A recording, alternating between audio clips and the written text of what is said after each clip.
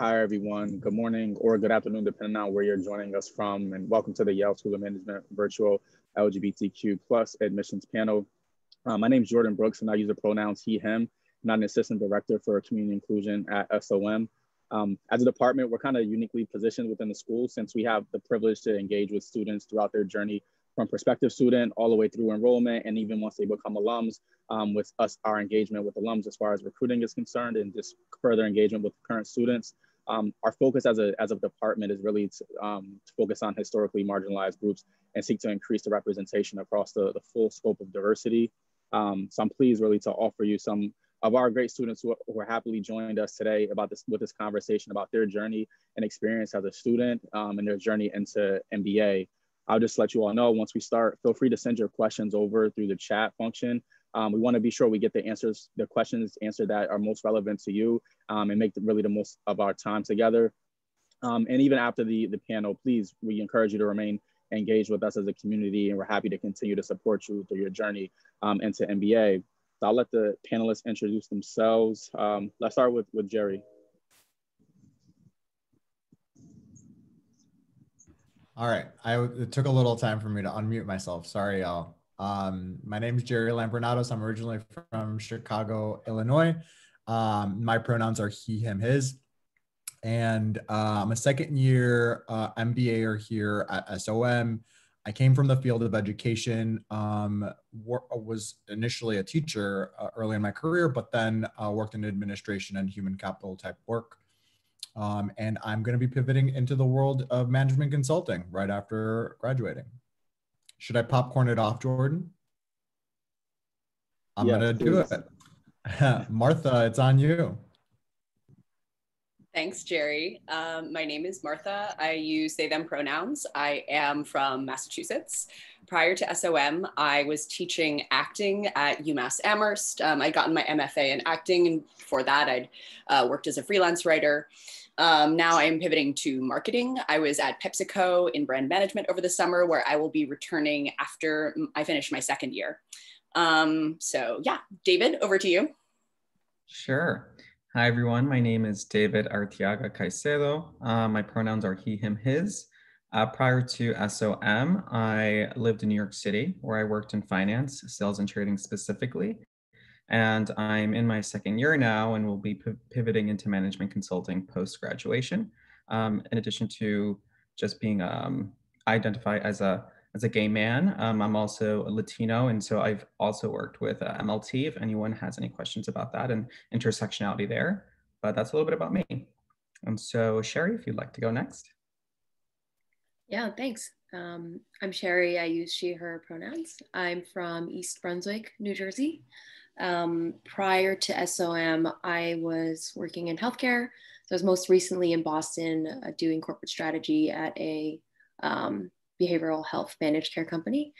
And I'm hoping to stay within healthcare after my MBA, but looking to pivot more into the healthcare provider space or into a healthcare delivery organization.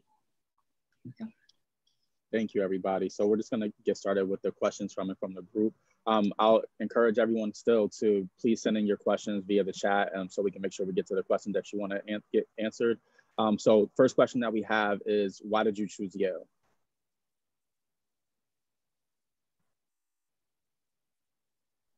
I can start that one. I'll give a partial answer because I'm sure other people will give other aspects of my answer later.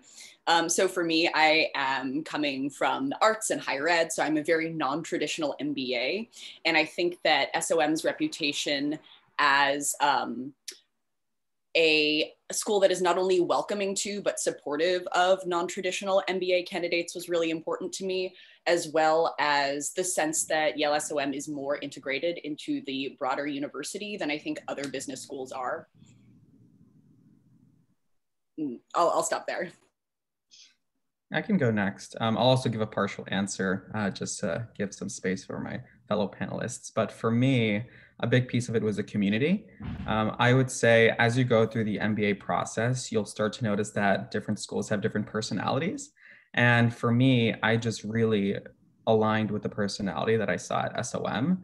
It was one that was very supportive, despite any prior connection, and I can give some anecdotes. So when I was applying to SOM, I reached out to a number of current students and alum to just assist me with my application. And once I even got offered an interview, to assist me with interview prep. And every single individual that I reached out to, despite not knowing me at all, assisted me. And it resulted in like 5 mock interviews and just multiple people reading over my application essays. And for me, that was just really reflective of the type of environment that I wanted to be a part of. And glad to say that once I joined campus, it was very much true to see that this support was reflective not only in my own class, but in the second years as well. I feel like I'd be repeating things. So I'm just going to ditto what David just said through and through. And only thing I would add is the way that I experienced that also was what I felt coming in, being like, oh, it just feels so supportive here. And I felt that during consulting recruiting, which is arduous and grueling, and to have people by your side, not like elbowing you to get to the front, but really people who like want to see you succeed, it means the world and makes such a big difference for you, because you know it's going to be hard. You're going to need people by your side. Yeah, I'll round it out here and say +1 to everything, definitely. When I went to admissions events, it felt like I could resonate with a lot of the current students or alumni panelists that I had interacted with who were from Yale SOM. And I would also say that the mission, right, the business and society piece is a huge draw. And I think that's partly what draws so many people from non-traditional backgrounds to the school and brings that like really enriching environment. And yeah, of course, other business schools like have that aspect as well. But I think Yale really tries to emphasize that, and, you know, getting a sense of it in my first semester. Perfect. So thank you all. So we have a bunch of questions about Out of Office. Can you speak to your experience with the club and some initiatives that Out of Office has? Sure. So I can just start off, and I'm sure Martha will have other thoughts as well, but I can briefly talk about first year. So first year was really great. So fortunately, myself and Martha were a part of the first year leadership team, along with a third counterpart, Danny Hurwitz. And the 3 of us had a great time working together, some new initiatives that came forth. So our fellow leader, Danny, led the Affinity Week during the first fall semester, which we're still trying to navigate what it's gonna look like this year. But basically it was a week long filled with events. So we had coming out monologues, where we had individuals partake and share their story of coming out, and just to the broader SOM community, to really invite individuals into, you know, what it's like in our own experiences, and invite them into our community from that perspective. In the spring semester of last year, we had some initiatives with trying to integrate individuals that belong to the community outside of SOM. So we had a grad mixer from different schools come together in a space, which again, we're going to try to see how we can make that work this year, virtually. And so that was really nice to see the broader Yale community really come together, and see just how we could all just work and just try to make this community stronger for everyone. Yeah, so I would say that the ways that out of office functions sort of internally in a community building sense, and also to help LGBTQ MBA students with recruiting, et cetera. And then there's sort of outward facing work is, you know, education and advocacy internal to SOM, and then doing admissions stuff like this. And, you know, we tend to field a lot of questions from LGBTQ perspectives, et cetera. So just speaking to the more internal elements, I think for me, having the community of Out of Office has been really, really important. This is not unique to SOM, but I would say that the MBA world generally is a very cis heteronormative space, and having a queer community is invaluable. I would also say that from a recruiting perspective, I highly recommend wherever you end up for your MBA, definitely attend the Ramba conference. It's Reaching Out MBA. It's the, if you haven't heard of it, it's the LGBTQ MBA conference.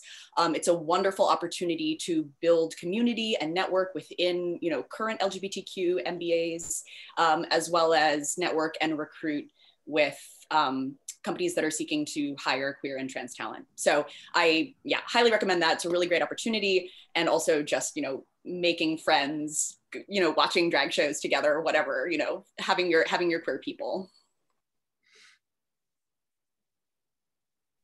Yeah, thanks for bringing up the point about Rom. Oh, sorry, Siri. I'm just gonna plug Reaching Out MBA really quick. Their event is happening right now.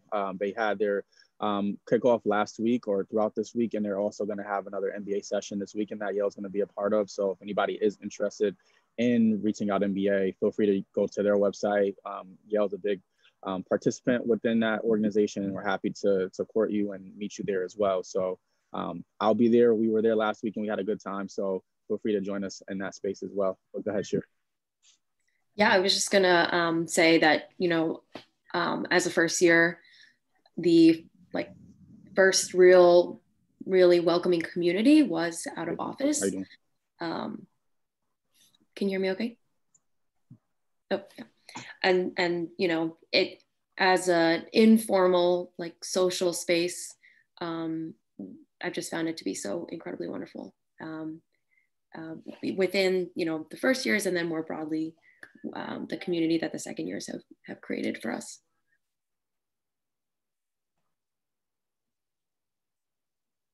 We got a question about Out of Office and external organizations that you work with. So does Out of Office use any or partner with any external orgs to do events or fundraising at all?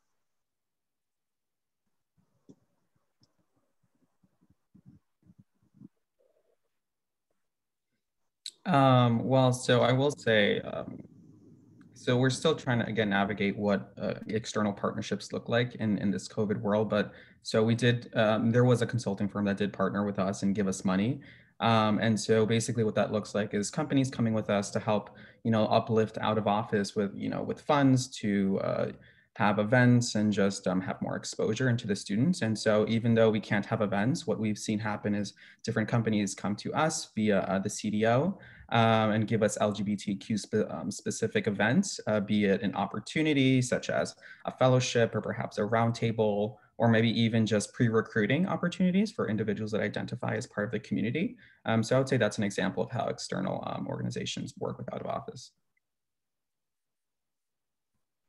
We have a question about New Haven in general. So how's life in New Haven? What's the social life like? How was your transition from where you came from to now living in New Haven, being an MBA student? So you heard earlier that I come from the city of Chicago, which I consider to be a true city.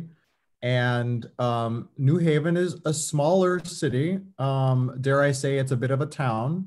But I intentionally chose Yale for that reason. That was one of the reasons. I think that living in New Haven, given that it is not, you know, a bustling city like a New York City or what have you, kind of pushes you to look inward and to form really deep connections with your classmates. I can tell you that I've spent a bit of time with David over the past, you know, few months, probably more than he wants to spend time with me.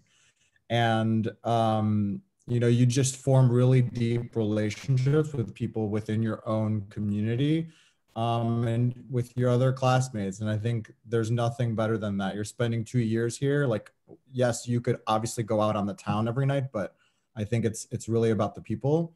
Now, just to be clear, that doesn't mean there's nothing here. I actually love living here. I have exactly what I need. I like the restaurant selections we have. That's really what's important to me. We have a great wine shop, which is important to me. We're 2 hours away from New York City. If you need to scratch that itch, I know COVID times, but like back in the day, that's something that you could do. And it's centrally located on the East Coast. And I've done a lot of trips over the summer, and David can speak to those as well. So for me, New Haven is kind of clutch and perfect. You will find it to be a little challenging to get some groceries if you don't have a car though. So let's just be real about that. But otherwise, I really enjoy New Haven, and that's my personal perspective as somebody come from Chicago. And pro tip, just find someone with a car. I don't have a license or a car, but I've managed to just hop along rides like a grocery. So it's been great. And I'll just add to that. So I was choosing between, it came down to SOM and Stern for me. And I'd lived in New York for like 6 years. I love New York. But I was talking to the people at Stern, and my impression was that since it is in such a big city, people have their own lives. There's so much going on all around you that there's not the same opportunity to forge a community. I actually really like New Haven. I think they're not at SOM, but I think there's a fairly visible queer community, certainly in Yale more broadly, in the Yale grad and professional students. So you can certainly find those people. I saw somebody ask if it was integrated into the New Haven LGBT community. You can certainly like make those connections and, you know, find ways to, you know, link up out of office with other organizations. But yeah, so I think New Haven's a great place to be for a couple of years. And again, because it isn't the biggest city in the world, people spend more time together. We have a question, Connor. Oh, sorry. Go ahead, Sherry. Yeah, and I mean, especially for me who, and my classmates, we are coming in this COVID time. So imagining trying to do class in a bigger city where you can't go to class, you can only do virtual. Yale's been like pretty good about making sure that we first years have been able to do a hybrid model. So I go into class Monday, Tuesdays. I have other classmates who go in Wednesday, Thursdays. And I think that speaks to the broader, you know, an administrative faculty staff effort to really prioritize the student experience. So I'll just kind of plug that too. I'm not sure that could be done so easily in a place like New York City. Thank you all. Now, Martha, you spoke to this a little bit earlier as far as being a non-traditional applicant. Can you provide any more insight or tips, or anyone else on the panel as well, if you have tips for non-traditional applicants? Yeah, Jordan, you mean like just in terms of how to frame your story for applications? How to approach the application, how to create that narrative and put their best foot forward as far as the admissions committee is concerned? For sure. So I was lucky that I had some friends who had done MBAs before. They weren't coming from as non-traditional a background as I was, but they were able to sort of steep me in the language that I needed to frame my story and sort of highlight leadership. I mean, I don't mean to do scare quotes. I mean, there was actually leadership involved, but I was teaching acting. And so a lot of the work that I was doing was sort of like interpersonal acumen. And, you know, I was doing a lot of committee stuff with, you know, faculty committees. So I had to do a lot of work in terms of translating that background into language that was legible to like the business space. And so I would say like reach out to other non-traditional MBAs, just work on your story, because you can frame it in a way that makes your experience relevant. It just takes a little more doing for some people, myself included. I also had to do this when I was applying to jobs because, you know, I don't have a background in data analysis. Like I had to work to come up with stories that showed times that I, you know, used data to make a decision. And they were all true, but they just weren't as obvious on the surface. Jordan, does that answer your question? It's really about like framing and storytelling, basically. It does. I think that's pretty good advice as far as how to frame an application. I think there's a ton of questions around, you know, people not being non-traditional. I think it's very common as well to come up when we're doing these types of events or meeting with prospective students one-on-one. So any way to kind of gain a competitive edge, and what you shared was perfect for that context for those who are coming from non-traditional backgrounds. Next Jordan, question is around. Sure. I was just going to say, I'm happy to also just chime in on there because I'd consider myself pretty non-traditional coming from the background. But the only thing that I would, did I freeze? I hope I didn't. Can you hear me okay? Yep. Yes. Okay, great. The only thing that I would add to what Martha said is as follows. This sounds like very generic feedback, but it was actually something that was super helpful to me as I talked to somebody who was like a late career professional who did an MBA back in the day. And I was like, like feed me the wisdom. And she said, she was like, work what you got. Like, yes, you can like come into this thinking like, I don't have all those other things. Like, why are they going to want me? And so be very clear about like what you're bringing to the table. Take the time to really like write it down on paper and understand why it's going to be of value to the program. And to really understand how it's going to be valued to the program and to you, I'd say like talk to as many people as you can, just as Martha said, so that you understand like what's missing at most MBA schools. Like why would my perspective and my experience actually be useful here? And I think like that will help you with that storytelling, with crafting like what's actually going on here. And it's not even a story, it's like the truth, right? It's your story. Thanks, Sherry. Now, can we speak to the confidentiality of the out-of-office club membership? There are questions around, being open or being gay in their home country, being legally punishable, and there are participants who don't want their friends or family or anyone in their country to know that they're part of an LGBTQ club. So what advice would you give for a person that has that concern?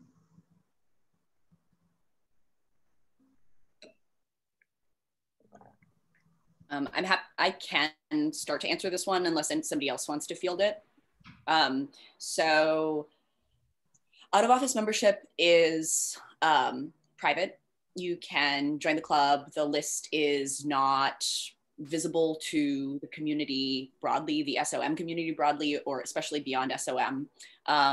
Obviously, there are events like participating. There are open events at SOM, like in the past coming out monologues that anybody can attend. Granted, anybody can attend it, so the fact that you're attending it doesn't necessarily like mark you as LGBTQ, but there are different levels of involvement.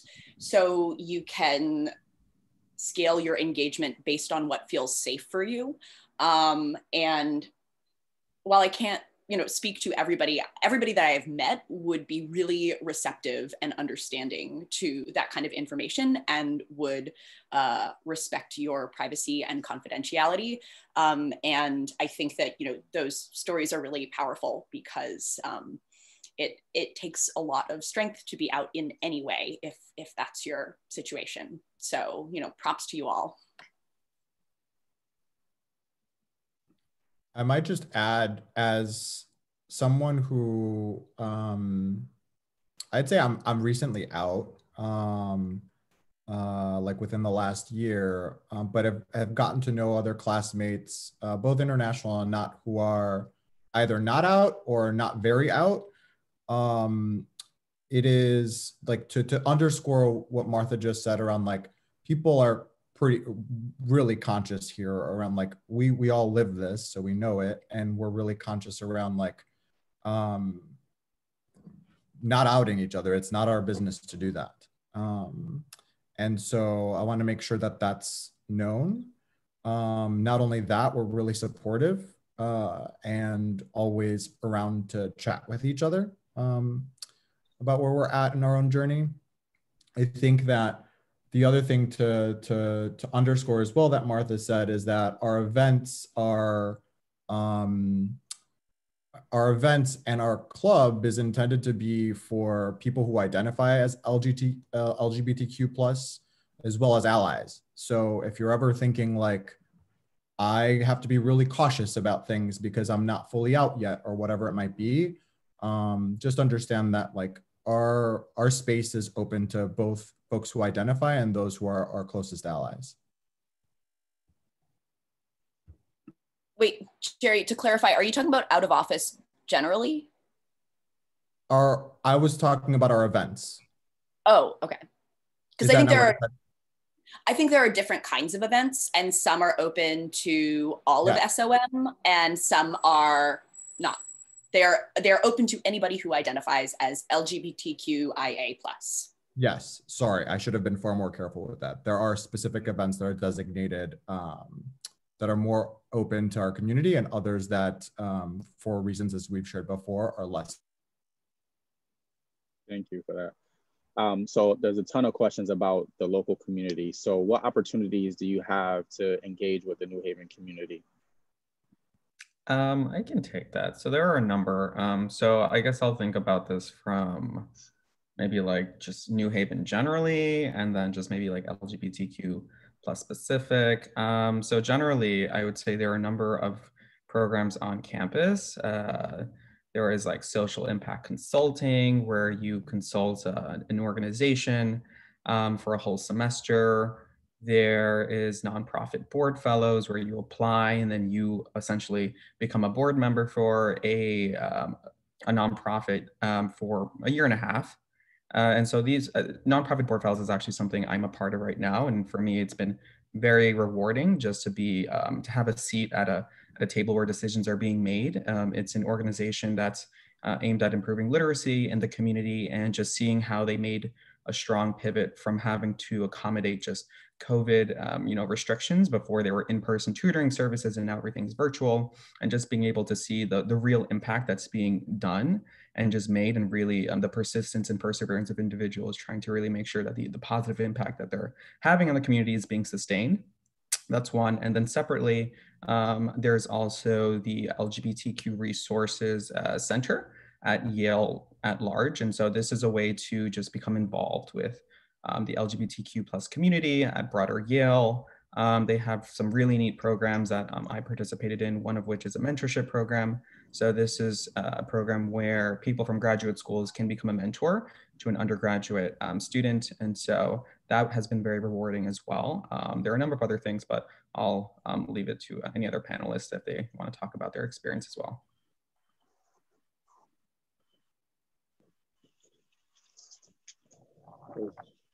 So we had some questions come through about recruiting. Can you talk to us about the resources that you have within SOM when it comes to recruiting for internships or even full-time offers, and then speak to your experience as an LGBTQ plus, somebody who identifies as LGBTQ plus, how that experience has been with you in recruiting?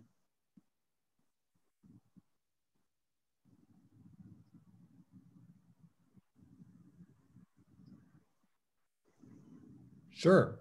There are a variety of resources, both that are specific to the LGBTQ plus community, but also to students at large. You probably heard of one before, but I think it's a big one, as it made a big difference for me when I engaged in it last year, and that was Ramba. Fun fact, I don't think anyone said this, but I'm pretty sure, correct me if I'm wrong, y'all, it was actually created by a Yale SOM alum back in the day. It is an important, I would say, networking opportunity and learning opportunity for folks in our community to really get access to jobs and important people that will help you kind of network and find your way to a job that makes the most sense for you. Apart from that, I can only speak to the consulting world, so just know that this is a limited perspective. The consulting club offers great resources to get you caught up on what does it take to actually get a consulting job. And then each of the firms, when they come to campus, I know that's pre-COVID times, but they hold these events now virtually, will hold specific events for certain affinity groups, and really want to get to know you and just come and kind of talk to you and tell you about the firm, tell you what it's like to be at the firm specifically for them, and for those that identify just as you do, if you do. And so those, I think, are the three kind of really big resources that exist, particularly for consulting recruiting.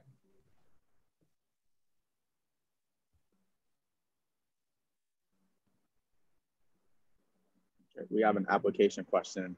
So how will it be perceived by checking yes to LGBT on your admissions application?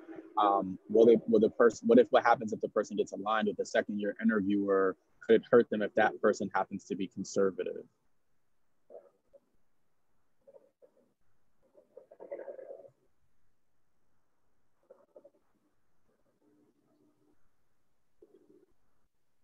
I think that's a really good question. And frankly, I don't know that there's a good answer to it. I mean, So I don't know, would somebody who is interviewing you even have access to that information, Jordan? No, so I'm happy to jump in for this. So no, the person interviewing you would not have access to that type of information.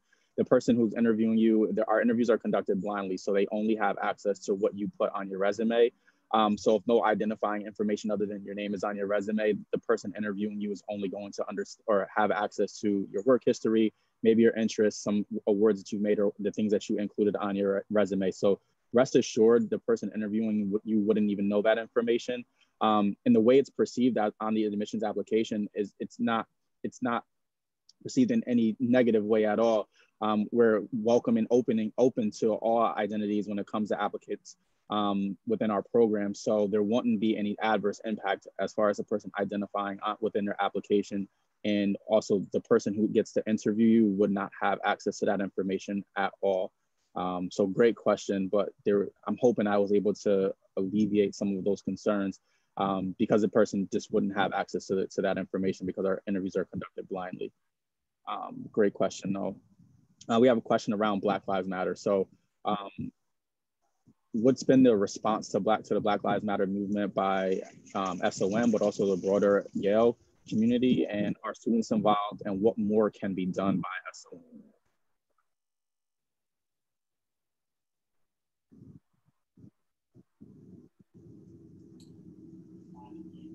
I can kick us off potentially. First, I think that obviously, Dean Kerwin Charles made a statement directly addressing George Floyd's murder, as well as more broadly the Black Lives Matter movement, pretty shortly after the murder itself. I personally believe that he is like a very thoughtful and a good leader, broadly speaking, to be at the head of Yale SOM at this time. I also know that SOM alum wrote a letter demanding changes, demanding action from SOM administration and the student body to address racial equity and injustice at SOM.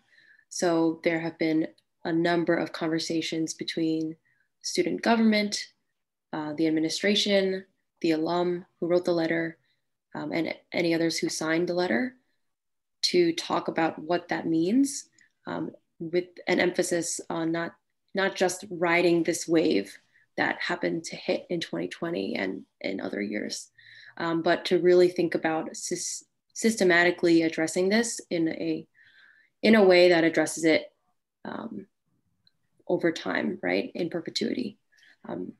And these are really hard conversations to have naturally. I don't know that anything that the university can do in this year or next year can be ever enough. But I think, again, focusing on the long-term outlook of addressing racial equity in the school, in New Haven, more broadly, that's the primary focus. That's the sense that I'm getting.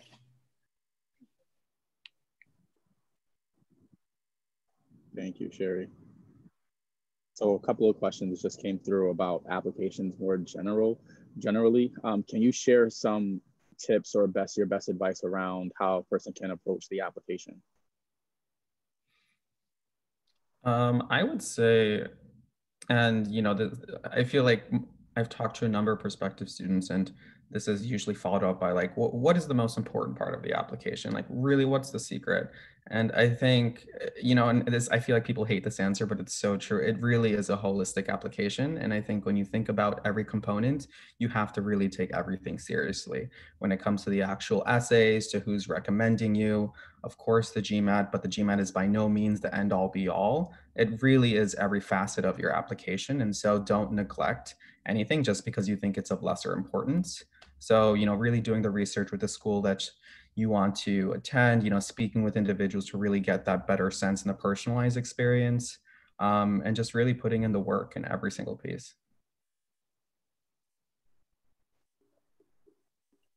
And just to build on what David was saying, I would really take this as an opportunity to let your personality come through and let the things that make you unique come through. And maybe that includes talking about some, volunteer work that you've done in your essay that's super important to you. Let the admissions committee know what drives you and what gets you out of bed in the morning. And yeah, like David said, it's not like just your test scores. I think this also touches back on the question of whether or not you should, check the LGBTQ plus box on your application, whether it's for business school or for jobs, whatever.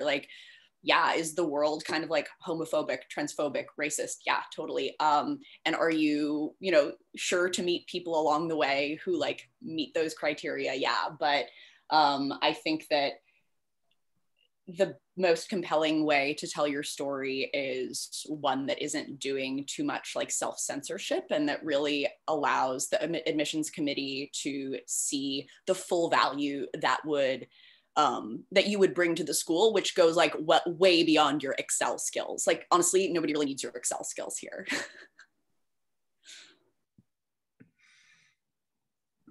That's so true. I mean, I would just say that take the time to know your own why. It's also possible that as you go through this process, you might get to the answer for yourself that you're maybe right now is not the best time. And that's okay. I think your best application will be when you're honest with yourself and you're saying is this for me right now, this place? Then, if the answer is yes, great. Then that's probably when you're going to have your best application that you're going to put forward, and be okay with saying no to yourself.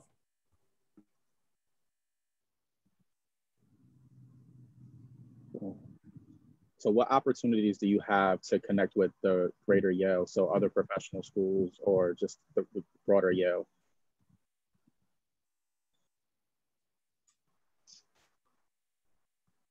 I'll share a very quick example. I knew when I came here, I wanted to take a law school class because we're all just hey, this law school is really good here. And so I thought, maybe I'm going to learn something interesting and different. And so I'm taking a law school class and I'm enjoying it. Lots of reading. I know I'm not going to become a lawyer, but I'm enjoying it. So I think that's one very small example.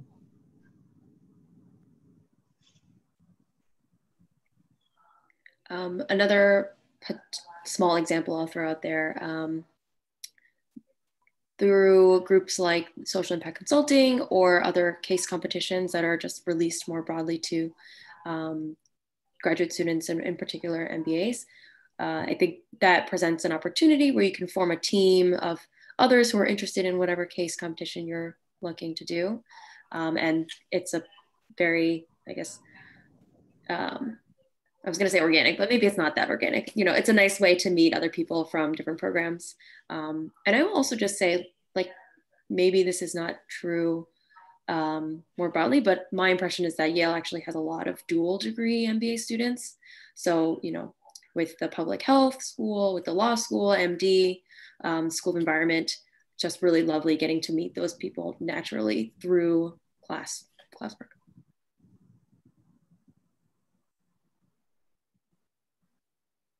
So do any of you, or are there opportunities for the Out of Office Club to connect and engage with the other LGBTQ clubs around campus? There are opportunities. Yeah. I mean, so I think I mentioned last year, we had a cross grad mixer, and that aside, there is a roundtable that happens. I forget how often or what the cadence is, but where just different leaders of just the LGBTQ plus clubs of the different grad schools come together and just talk about just a broader community and perhaps any initiatives that might happen. But those are just a couple of examples. Yeah, I went to some great events last year through the LGBTQ Center at Yale. They have some mixers for grad and professional students that are great.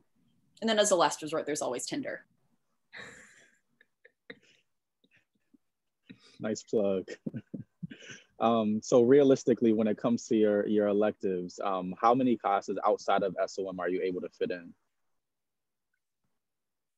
As many as you can, honestly. So after the first year is pretty much the core, but even then, some people end up placing out of certain courses and then can just take another, I think could take elective in its place. In your second semester of your first year, you can take I think 1 to 3, depending on how many core classes you have. But the second year really is whatever you want. Correct me if I'm wrong, Jordan, or anyone, but I don't think you're technically required to take any SOM classes in your second year.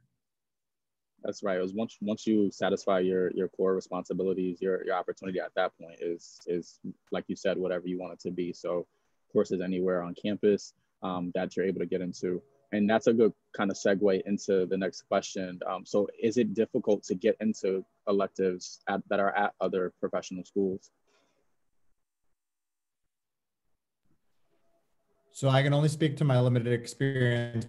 Also, I do want to say a small correction to what you just said, Jordan. So I would say what I recall from last year, take all classes outside of SOM in your second year.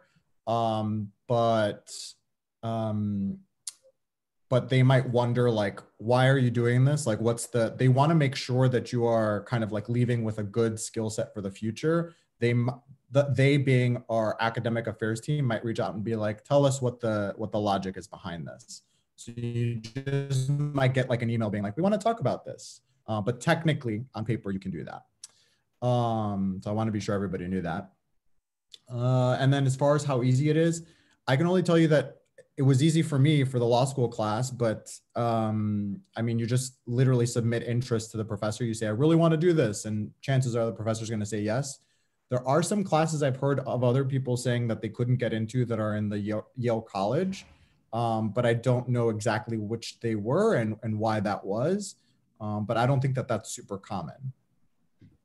I mean, if there's small seminars, faculty need to prioritize people who are in the department, which would also be the case at SOM. You know, if there are a bunch of SOM students who want to take a class, they're not going to, let a bunch of other people take those seats. I think that if you have a really strong reason for wanting to take a class that you can articulate, then in general, you'll have a better chance. And then for bigger lecture classes, it's just going to be easier in general. So prior to COVID, what was the social life like at SOM? What activities were there? What types of things did you do on campus, but then also off campus? Not necessarily limited to like what New Haven has to offer, but as a student, what was that social life like for you all? What didn't we do? Wow. There was a lot, honestly, and formal, informal, like I think the stereotype of really having to manage your time really comes true pre-COVID, at least, just because there are multiple things going on at the same time, and it really becomes a choice of what do I want to go to. It can be anything from a club event where it's just a pure social. It can be something to a conference like the education conference or the healthcare conference or the cannabis conference that happened last year, to like a speaker series that happened.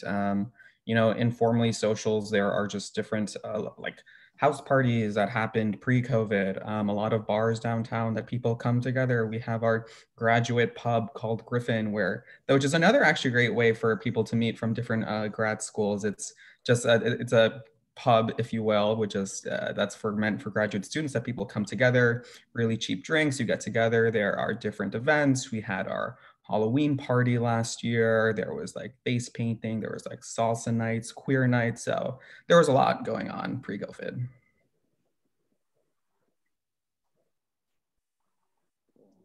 So is anybody a part of other clubs outside of out of office? And what does that balance look like for you as being members of multiple clubs?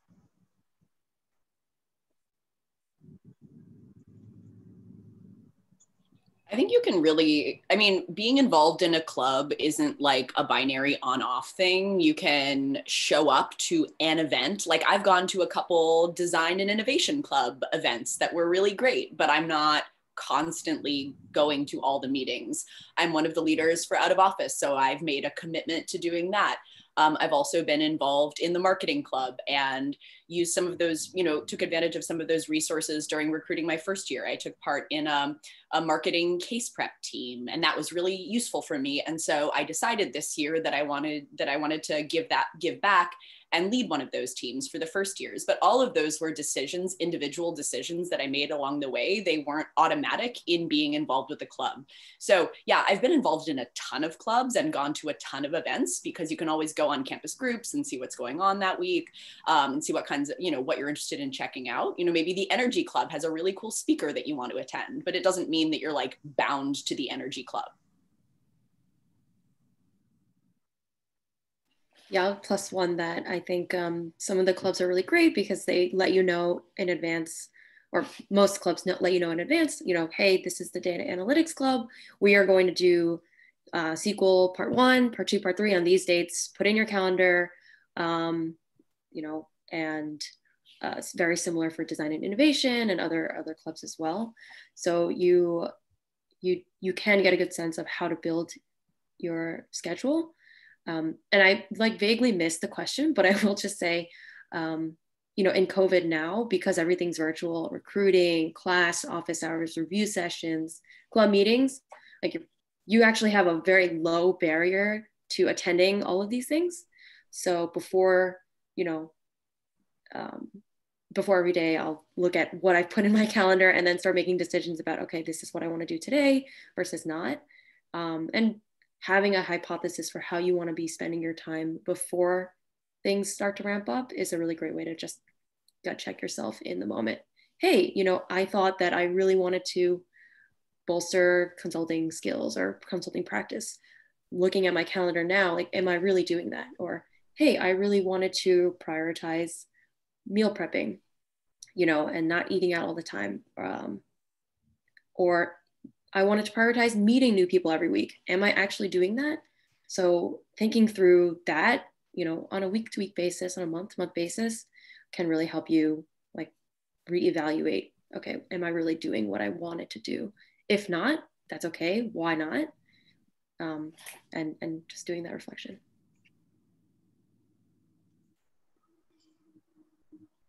So we had an earlier question that I wanted to ask as well. So is the SOM community what you imagined it would be prior to coming, and now since you're here, do those two things align at all?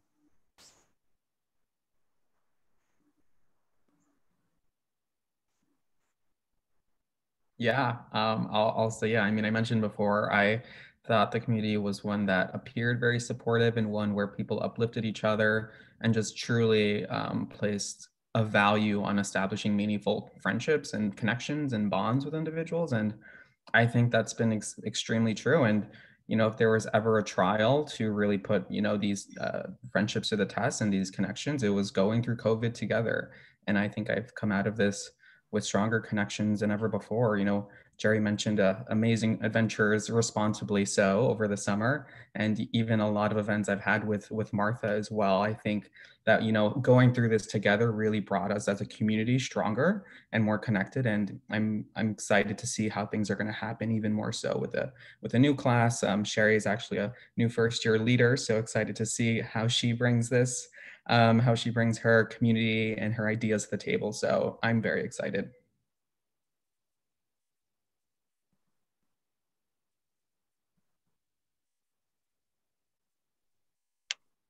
I think I'll say one thing that was surprising to me about the way our community played out here at SOM is, now that I'm a second year, I did, like, you just form really tight bonds with the people in your class. It's just how it is. And I'm very surprised at like how many first years I'm getting to know and, you know, forming some friendships with early on, like really quickly. That was surprising to me, and a really good surprise, I'd say.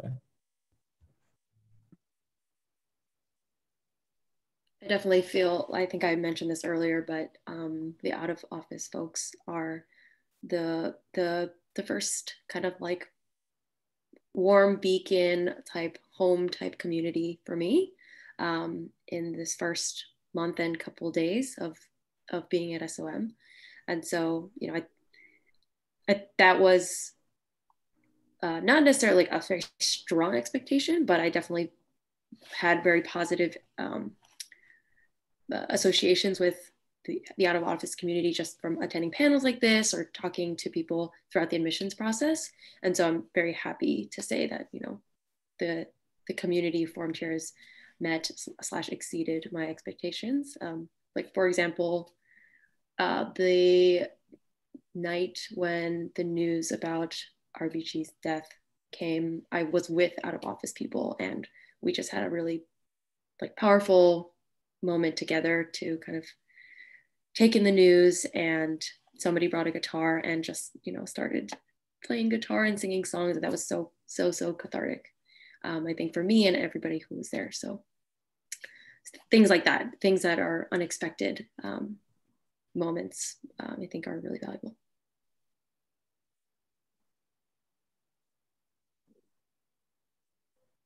So what's something that each of you wish you had known prior to joining SOM?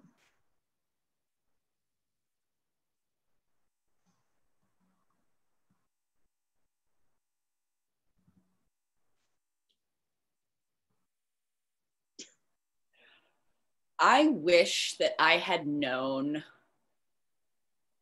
the degree to which I have and like needed to take agency and responsibility in choosing what I prioritized. I think as somebody who has always been sort of like a little like study nerd, it was hard for me to adjust to an academic space where I needed to also prioritize other things, and sometimes prioritize them over academics. And I wish that I had known that I needed to manage my level of engagement with all these things. Like, you can't do everything at once. You can't do all the academics and all the recruiting and all the social club stuff. Like, you just cannot do it all. And so you need to figure out what is going to bring value to you, what's going to like bring you joy, what's going to get you closer to your goals, and prioritize those things and build in time to like stare at the wall and watch Netflix and like, I don't know, sit on like lay in the grass with your friend.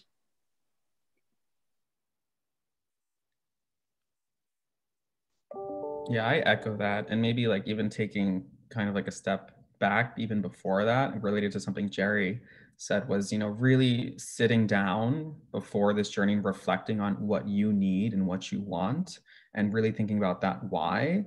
Because I think once you get to campus, it really is, it's like you're on a treadmill and it's on full speed and you're not getting off until the year is over. But even then you're in your internship. So anyway, so you really just want to make sure that before you set foot on campus, like you are very intentional. And I thought I did reflect deeply, but you know, you then become aware of so many other things, which is natural too, right? Not to say that I felt like I went off course, but really like trying to be as thoughtful as you can, just to make sure that you really are maximizing and making the most out of this experience.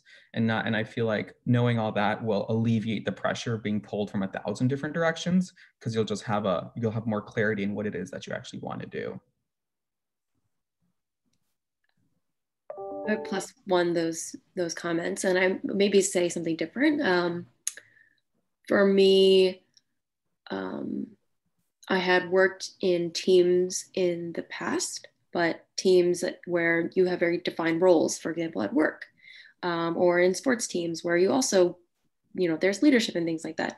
Coming into SOM and working in teams without having those distinct roles, without having like common expectations or necessarily verbalized, confirmed like goals and objectives, was actually a very, very, very interesting experience for me. And I think normal in non-COVID times, SOM has a small form course that's called Managing Groups and Teams at the very beginning of the semester. We are having it in a couple weeks. So that could be lending lending itself to some of my experience. But either way, I think it was a very, very very interesting thing. Why am I getting frustrated? Why am I getting upset? Or like, why, what makes me excited about this, working in this team? Those are all things that I was kind of grappling with. And I think I've learned a lot, even in the short amount of time that I've spent working on teams. So that would have been something that maybe I wasn't expecting to get to learn so quickly and so viscerally. Yeah. I don't know if you wanted me to go as well, Jordan. I can go quickly if you need it. Sure. A lot of people go down the route of consulting at our school. It's just a fact. And so I'll just share something about consulting that I know a number of people would not agree with, but it was my own experience. And that is, I used to be a study nerd back in the day, and coming here and realizing that like I had to sacrifice, at least for me, a lot of my academics early on so that I could prepare for consulting didn't sit right with me. So I wish I had known more things I could do. If I knew consulting was the path I wanted to take, what are the things I could do by myself before I got to SOM such that I could like make the most of my academics and other experience. Perfect. Thank you all so much. I think it's a good time for us to end on that note.